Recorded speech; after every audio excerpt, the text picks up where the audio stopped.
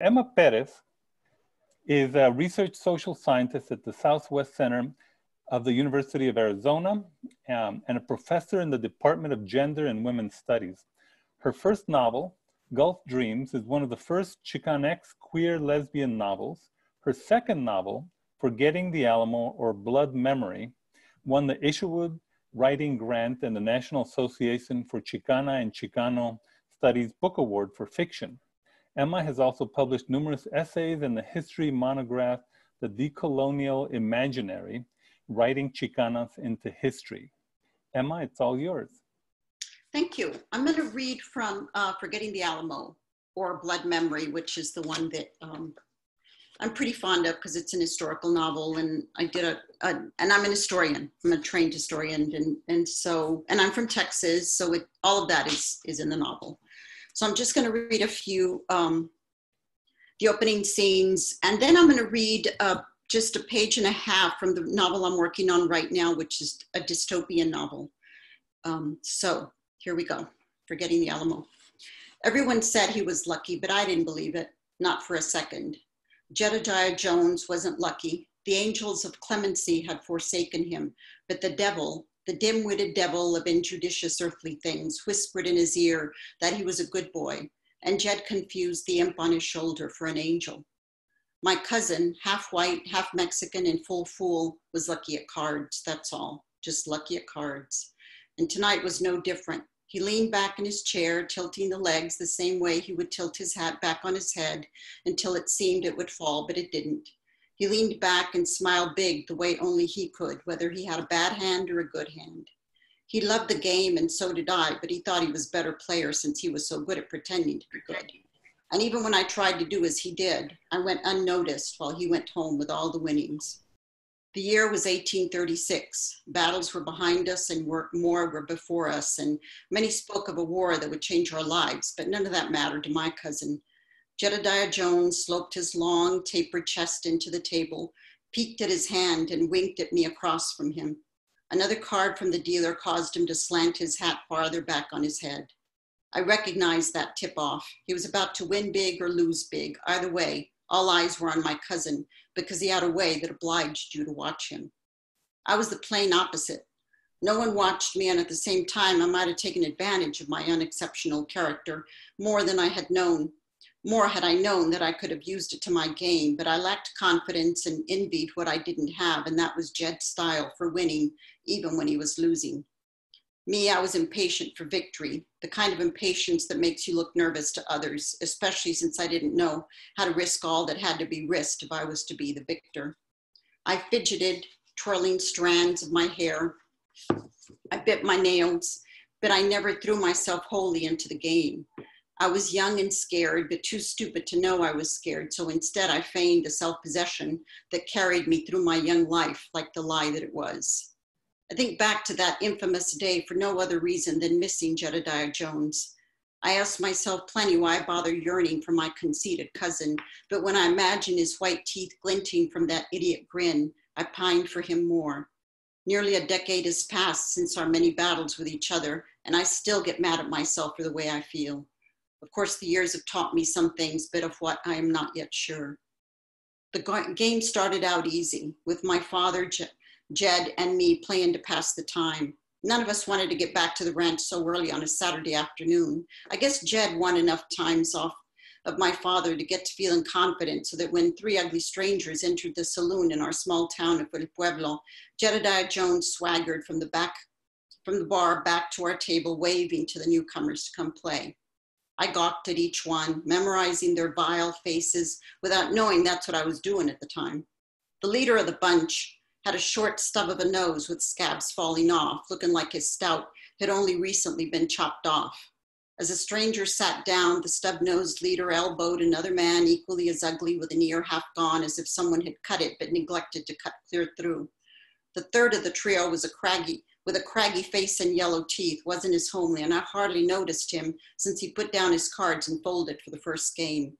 Stub-nose and Half-Ear winked at each other for a moment, and I thought they were cheating. I'm out, it was Half-Ear. Hell, you give up too easy, runner. I ain't lucky like you, Rove. I ain't lucky, just sure of myself. The stub-nosed man named Rove looked at Jedediah, wheezing hard. I'm gonna go all in with this one, son. You wanna stay in? Jed squinted his already beady eyes and pushed his hat farther and farther back and chuckled out loud. Do what you want, old man, I'm ready for you. I got a horse outside, says you're bluffing.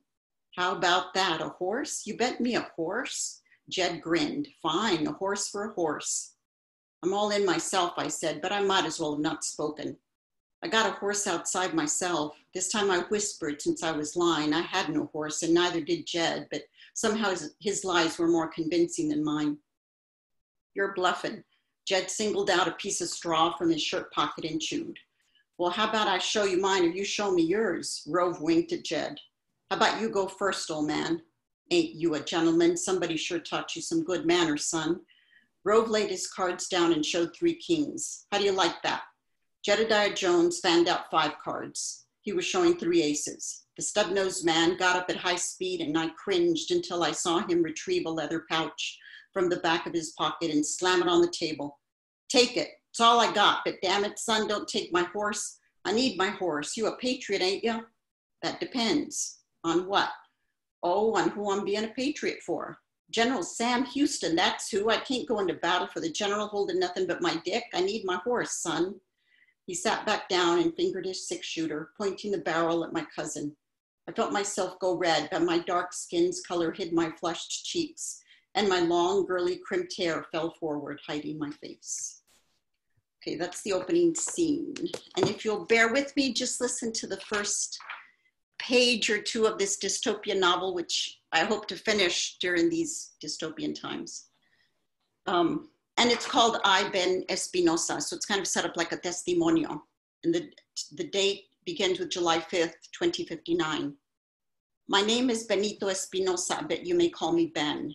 In this cave, inside these cages, our prison since last November's counterfeit election were all brown ones. That detail demands thought. Make a note. Scribble it on your palm or tap it into your electronic notepad. Above ground, the surveyors, as we sometimes call them, observe us through microscopic glasses as if we're guinea pigs, but we're not that remarkable to those above who see us as waste, refuse to recycle, use up and dump into unseen, uninhabitable spaces. I, Ben Espinosa, reluctant captive, must find a way out of this dungeon, but you must understand, even the most dire of days can't motivate me.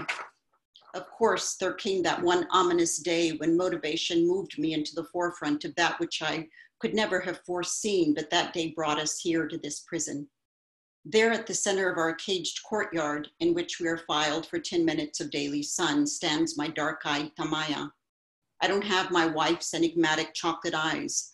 Mine vary from burnt sienna to pale sepia, bending to gray, governed by the sun's light. You could even say that my eye color shifts, but in this dismal lockup, I'm self-assuredly brown like everyone, including Tamaya. When I met her, she conquered every nerve on my flesh, every cell inside my skin. I was an old man by most social standards, but that she looked my way made me a lucky old man. Confusion about me stems from my having inhabited a man's body for convenience and political maneuverings, which is to say I was an opportunist, unaware and privileged, and the opportunities bestowed upon me for no other reason than my male sex. We are in a century when everything and nothing has changed. Sex shifting commonly transpires as a consequence of the era, whether hidden, repressed, or visible for all to see. You must understand I'm not to blame for my shallow opportunism. This is who I am in this policed place. I have no control. My contemplative mind has been hijacked. I have no will. I only felt a kind of willingness, a passion I had denied until I met Tamaya. And now in this global order, all has been dictated and we must succumb to the dictators. In my mind, I'm still Ben Espinosa, but Tamaya reminds me that time has passed, Alejandra. You're no longer that heretical male. But I remind her that heterodoxy brought her to me, or I to her. And so that's it. Bravo. Thank you, everyone. Terrific. Can't wait to read that dystopian novel. I can't wait to finish it. So how far along are you, by the way? I'm about, it's going to be short. It's only going to be about 120, 130 pages. But I've already got 120 actually, so it's probably going to be about 20 or 30 more. I'm on the last section, very, very Terrific. last. And then I just revise. I mean, I don't know, in these, as you call them, dystopian times, I've actually been remarkably productive. You know what, me too. I think it works for introverts who are writers. Right. I think it does, and I feel guilty about that. I don't know about the rest of you, but I have felt very guilty that I'm actually relishing this time. But, you know, it's happening out there. Yeah, I think all of us really have been practicing social distancing for decades, I think. So it's natural to us. Yeah. Thank you, Emma. Thank you, Sergio. Thank you, everyone, for listening. So next up, Andrew Sansom is the author of 8 books, including Water in Texas, An Introduction, and series editor of 23 books on Texas and the environment. He is former executive director of both Texas Parks and Wildlife and Texas Nature Conservancy, and founder of the Meadows Center for Water and the Environment at Texas State. His published works have appeared in Texas Monthly, the Texas Observer, Politics Today, Texas Highways, and the Texas Parks and Wildlife. Please welcome Andy Sansom. Thank you, Sergio. Thank all of you. This is really, I feel very, very undeserving of being in this company, but I'm very honored. And I would also like to say that one of the things that has really made me feel good is how kind everyone has been, starting with you and Carmen and my spirit animal, Steve Davis. So I'm going to read from 3 of my books, short passages. The first was a book that I wrote in conjunction with a first responder that flew Galveston and the upper Texas coast immediately after Hurricane Ike.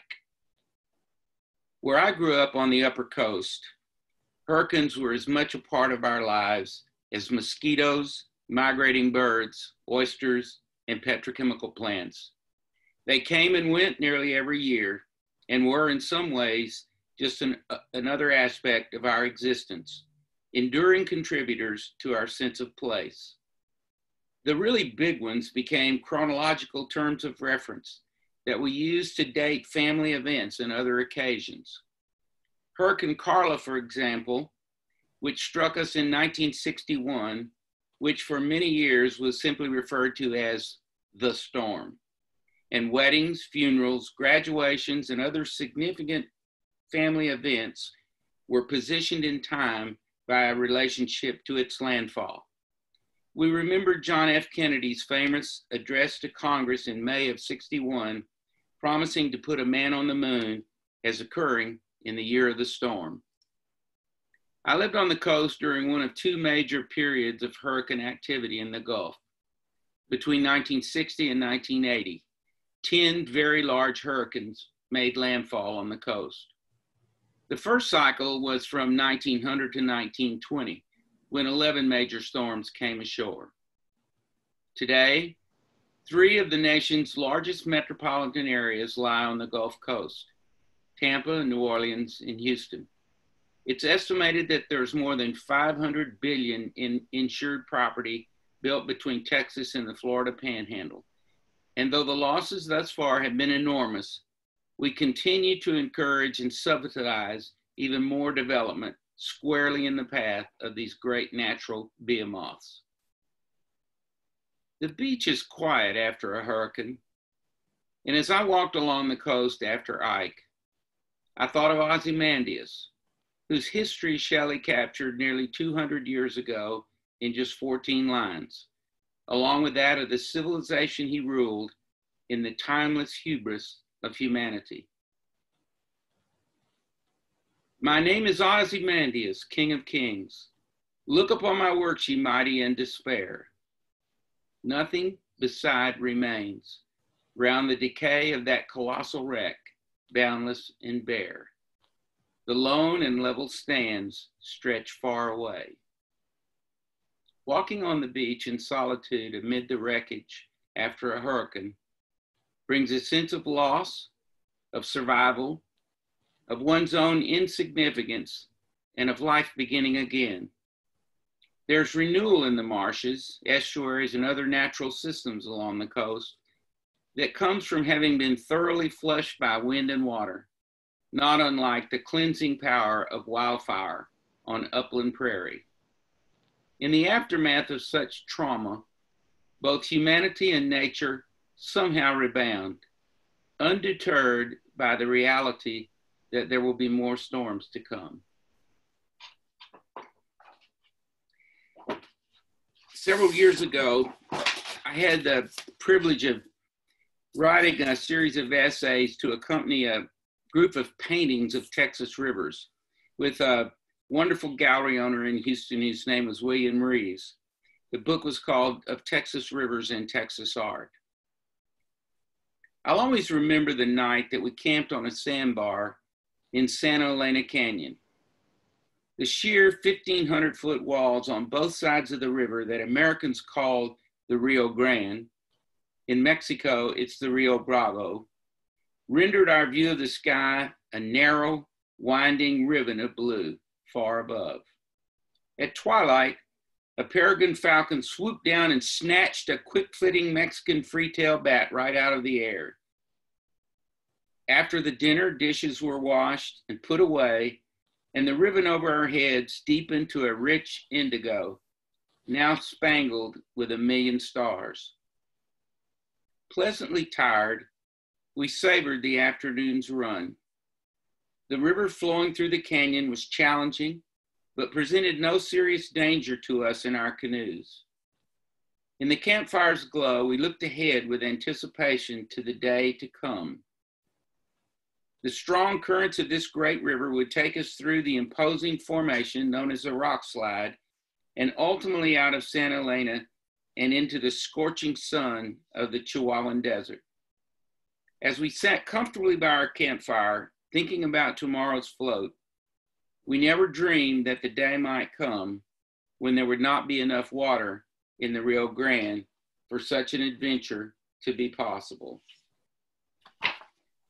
I returned to Santa Elena a while back, and there was so little water flowing that we had to put in at the mouth, which is normally the end of the trip, and paddle upstream to the rock pile.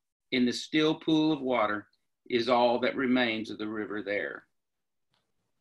The canyon is still magnificent, and though we were again humbled to be back beneath the lovely ribbon of sky, the flowing river is gone, and somehow the great canyon has lost its soul. My most recent book is about a ranch in the hill country that was inspired by the author Louis Bromfield, who was an early 20th century novelist who restored a played out farm in Ohio called Malabar Farm and wrote a book about it called Pleasant Valley. His acolyte was the chairman of Church's Fried Chicken, whose name was David Bamberger, and inspired by Bromfield, he established a ranch in Blanco County, which he called Sela. We stood in the twilight on a hillside at Sela, the fabled ranch in Blanco County owned by J. David Bamberger. The word Sela is Hebrew, meaning stop, pause, and reflect. And a gathering of J. David's friends had come together in the Texas Hill Country to celebrate the launch of a new research and education center named for his late wife, Margaret. We listened to the sounds of the lovely spring evening and to Colleen Gardner, executive director of Bamberger Ranch Preserve, the nonprofit formed in 2002 to support the conservation work and educational mission at Sela. Using a familiar but compelling metaphor, she described their work at the ranch as being akin to the building of the world's great cathedrals. The builders of the grand cathedrals of Europe knew when they started that they would never see the fruits of their labor. Completion of these magnificent structures would not come for hundreds of years, well beyond the lifetimes of their children and even their grandchildren.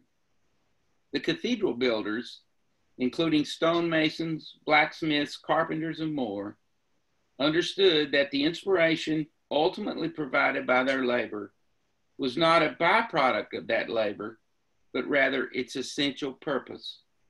Thus, said Colleen, As the deepening shadows of our spring evening at Sila enveloped us, the cathedral builders understood that not only would they not live to see the completion of their work, but also that their work was inspired by that understanding.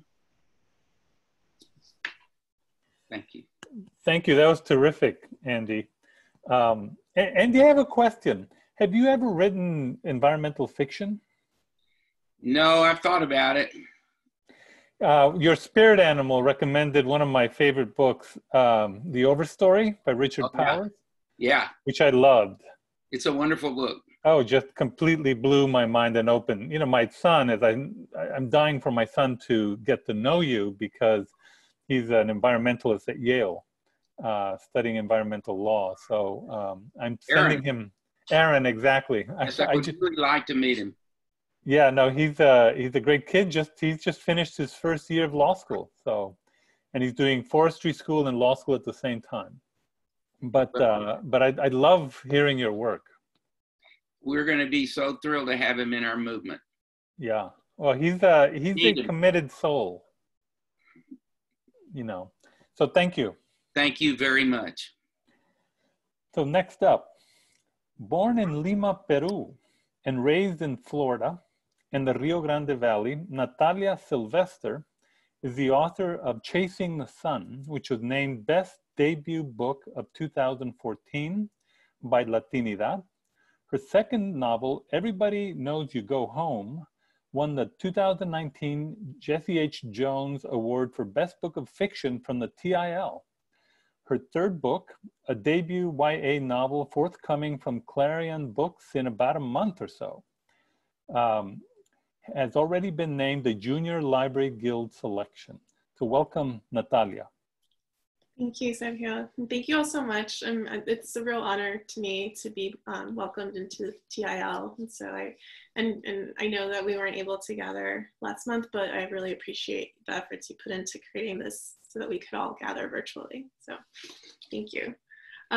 So I thought I would read the opening of my most recent novel, Everyone Knows You Go Home, and then I would read the opening of my upcoming novel, Running.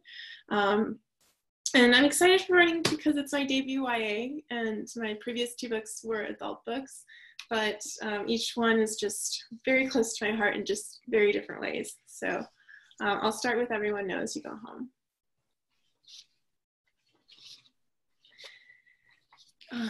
Chapter 1, November 12th, Chapter 1, November 2nd, 2012, The Big Day. They were married on the Day of the Dead, El Día de los Muertos, which no one gave much thought to in all the months of planning until the bride's deceased father-in-law showed up in the car following the ceremony. He manifested behind the wheel, then stretched his arm over the back of the passenger seat as he turned to face Martin and Isabel. Beautiful ceremony, mijo, he said. The couple's smiles froze. It seemed to take an eternity for either of them to speak, and when they did, they had little more than mumbles. Her whole life, Isabel had heard stories about spirits who spent this one day of the year with family. As a child, she had built altars for her great-grandparents, vibrant tributes made out of open shoeboxes adorned with paper flowers and pictures of religious figures that looked a lot like the dioramas she'd created in grade school. In her teens, her family congregated around her great-aunt's grave to clean it. One year, her mother even brought a battery-operated vacuum for the stone. Today we remember our dead, her mother always said. We honor them. Martin's father looked more frazzled than dead, as if he was running late because he had been caught in traffic. Isabel looked to her new husband for guidance and was shocked to realize he seemed annoyed. Not afraid, because honestly her father-in-law looked harmless, just like in the few pictures she had seen of him. No, Martin looked like he had simply bitten into a pepper that was hotter than anticipated. Did you know this would happen, she said. No, but it's typical of him. Typical. Only someone so shameless would show up to a wedding uninvited. Martin, please. She hadn't expected him to be so rude. She hadn't expected any of this at all, but her instincts to remain polite and respect her elders were deeply ingrained, even more than her assumptions about life and death, apparently. And so her efforts to understand the situation were quickly overridden by her desire to make everybody feel comfortable. It was the first time she had met her father-in-law. She smoothed her white dress, which was bulging into every inch of the seat, and straightened her veil over her shoulders. "Aren't you going to introduce us?" The old man sat quietly, waiting. "I'm not talking to him," Martin said. "Martin, you can't be serious." At this, her father-in-law smiled and leaned toward her through the small space that separated the front and back of the white Rolls-Royce they had rented. "Oh, he is, I promise you.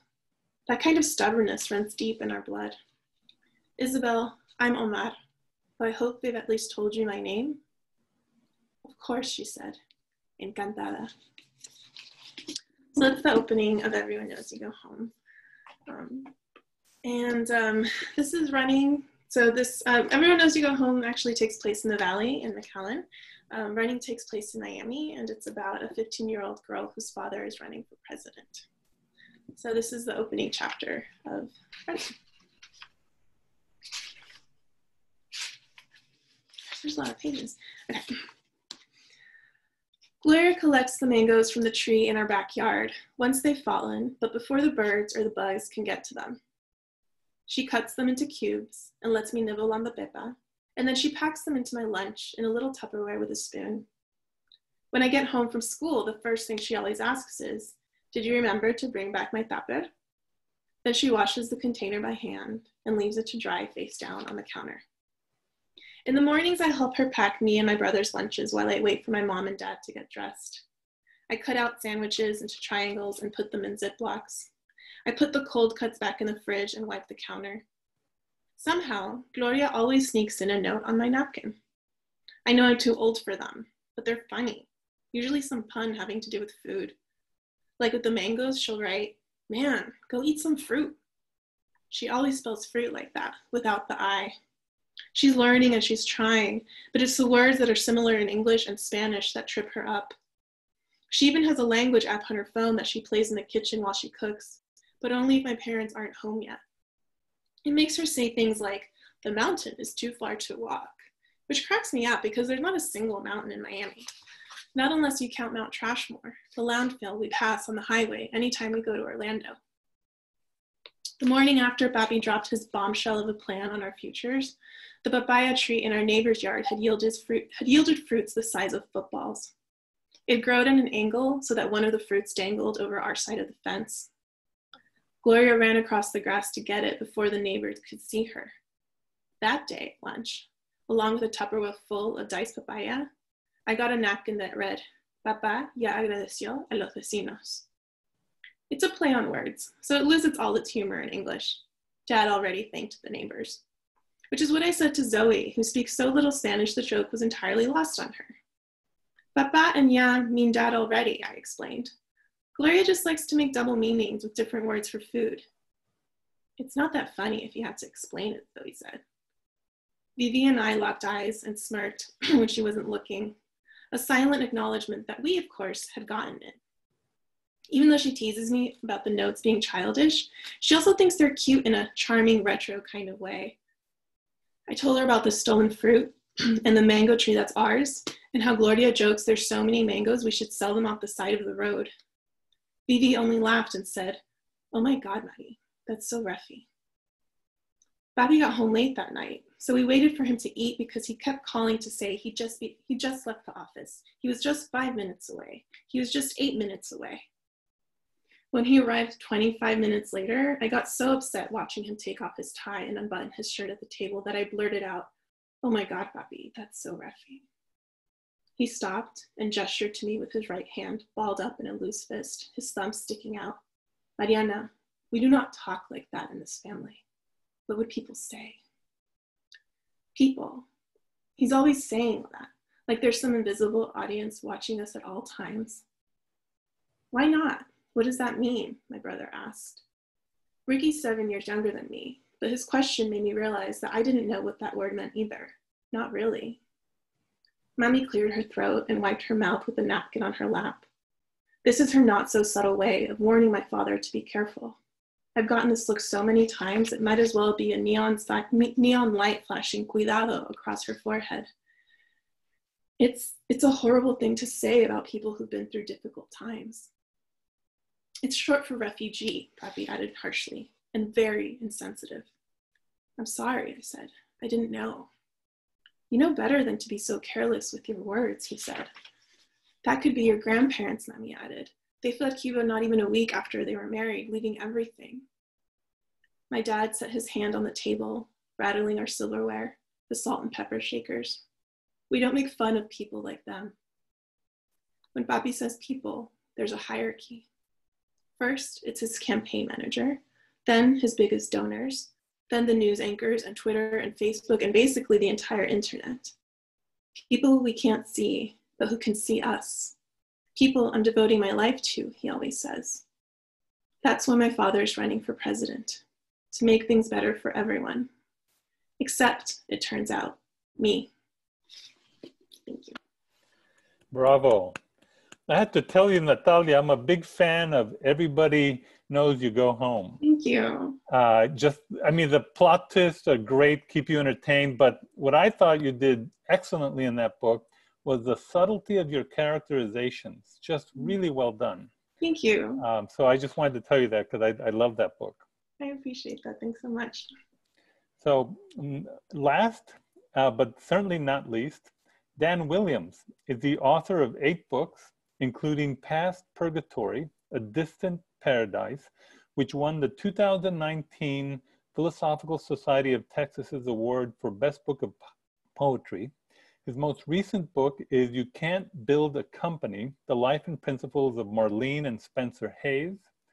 Dan is director of TCU Press and the Honors Professor of Humanities in the John V. Roach Honors College at Texas Christian University. Dan, it's all yours. You have to unmute yourself. You're still muted. You have to press the... Got it. There you go. Well, thank you. And thanks to everyone for being here. It is a great honor to be here, one I'm deeply grateful for. It's also a little intimidating. I'm going to read a couple short poems, and 2 of the poets I admire the most are here tonight, Jim and Lynn Hoggard, and they've been great inspirations for me. I hope I will not offend them by anything I read. For most of my life, professional life, I masqueraded as a literary historian, and one of the things that I always loved about my work was the richness of past rhetoric. And so I often started as a closet poet playing around with some of the rhetoric I encountered. And a lot of the poems are based on historical figures or historical texts that I have reused. This first one is a found poem, word for word, from a 15th century monk named Fra Filippo de Strata, who was inflamed about a new invention of the time called the printing press. The title is The Pen is a Virgin, the Printing Press a Whore, a found poem. They shamelessly print at negligible price material which may, alas, inflame impressionable youths, while a true writer dies of hunger. Cure, if you will, the plague which is doing away with the laws of all decency and curb the printers. They persist in their sick vices, setting Tibullus in type, while a young girl reads Ovid to learn sinfulness. Through printing, tender boys and gentle girls, chaste without foul stain, take in whatever mars purity of mind or body. They encourage wantonness and swallow up huge gain for it. This is what printing presses do. They corrupt susceptible hearts. The silly asses do not see this, and brutes rejoice in the fraudulent title of teachers, exalting themselves with song. For a small sum, men turn themselves into doctors in 3 years. Let thanks be rendered to the printers. No, the pen is a virgin, the printing press a whore. I don't think you can find better rhetoric than that. The next one is on a 16th century, or late 16th century figure who was burned at the stake. The title is Domenico Scandella, known as Minocchio. They burned him with books, Minocchio, his second inquisition, for speaking his mind, for failing to wear his heretic's uniform, the emblazoned red cross, for reading the Bible in vernacular, the apocryphal Gospels, Boccaccio, Mandeville, and perhaps the Quran. Burned him for creating a cosmos of cheese and worms.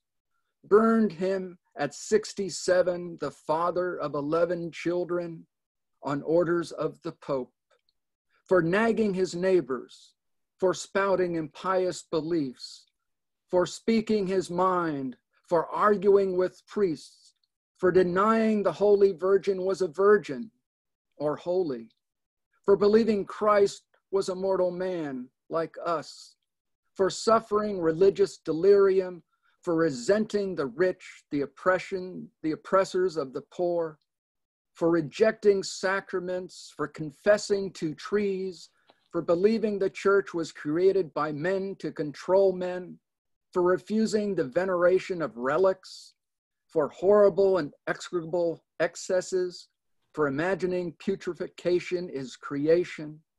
They burned him as an example to others, for refusing scripture, for exalting his neighbors more than God, for being a self-taught miller, a poor peasant who dared to speak his mind, and finally, for playing the guitar at carnivals. I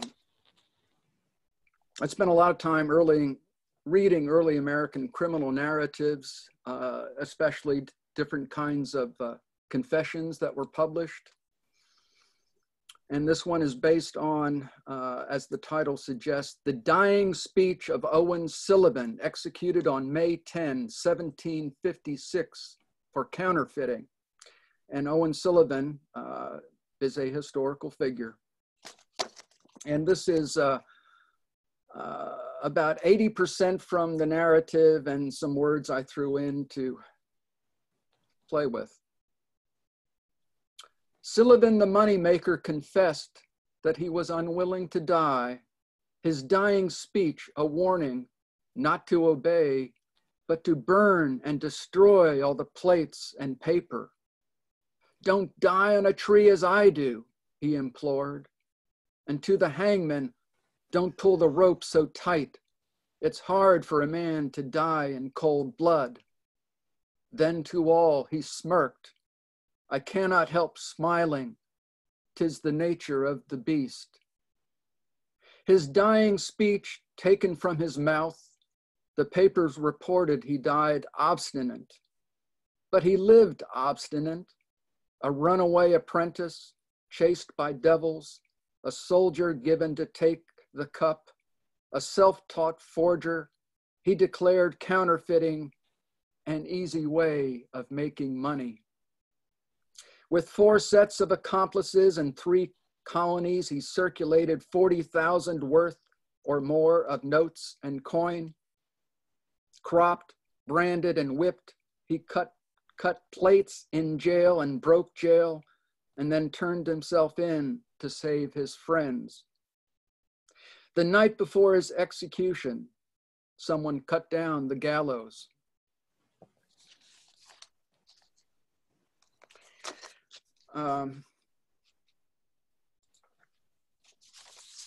I hate long poems. I hate to read them, and I certainly hate to write them.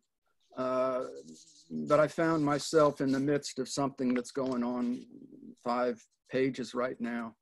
And so this is a work in progress. I read a story of Saint Juliana, and then I started doing a little stupid research into the cult of virgin martyrs. And I started playing around with some of the rhetoric I found. It starts off, though, in the 19th century with a reference to Edgar Allan Poe. Resurrected by a dumb bird squawking nevermore, the poet, perpetually plagued by the imp of the perverse, the pursuit of the inaccessible, proclaimed, "The death of a beautiful woman is unquestionably the most poetical topic in the world."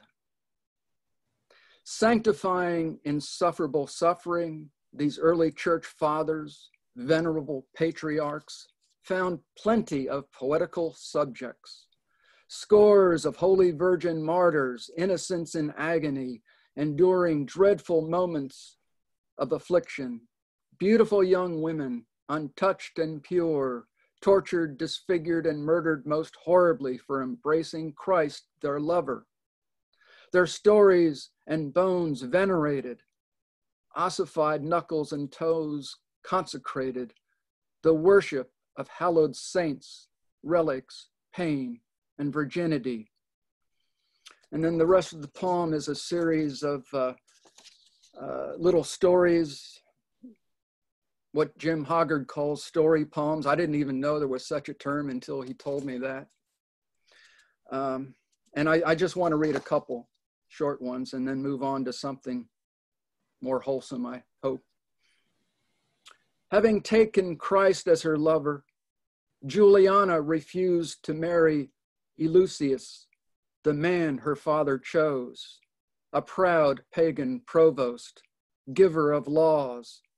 Her father, Africanus, not knowing his daughter's secret baptism, her vow of perpetual chastity, her marriage to Christ, and hostile to all Christians, beat his daughter savagely, her defiance, then handed her over to Eleusis, her would-be husband, for prosecution. Irked at his rebuff, Eleusis ordered Juliana stretched between pillars and doused with molten metal. Still refusing to renounce, she was cast into prison, and when tempted with evil, wrestled with the devil, the son of Beelzebub, and defeated him, yet he escaped, reappearing at her trial, a surprise witness before the implacable provost, who had his betrothed beheaded. I actually don't think I want to read any more of that.